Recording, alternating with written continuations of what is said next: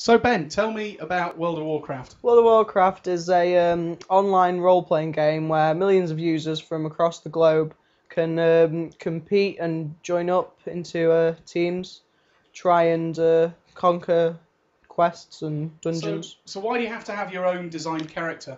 You have to have your own so that you can be a sort of a unique identity in the sprawling world. Because if there was just 10 million of one thing running around, it really wouldn't be that appealing. Are there any other ways you could sort of design your own characters then? Yeah, I've been working with a program called Cosmic Blobs where you can take a basic shape and just manipulate it in a variety of ways. So once you've got your data, let's say in Cosmic Blobs or out of World of Warcraft, how would you sort of get that into the real world? You can export it to a what's called a VRML file into a 3D printer, as you can see here, and that will print a model layer by layer with binder, powder, and ink, basically.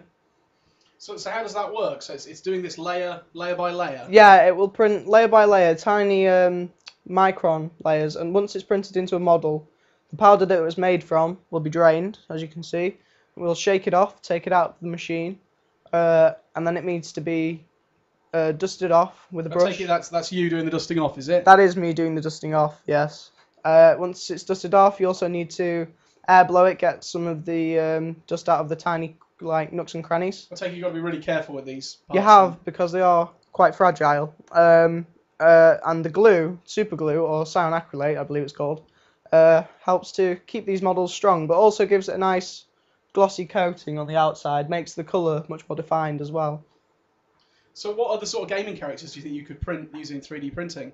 Basically any that you require a 3D model, so any 3D shooter or role-playing game, as you've already seen, anything that requires a 3D character can be printed off.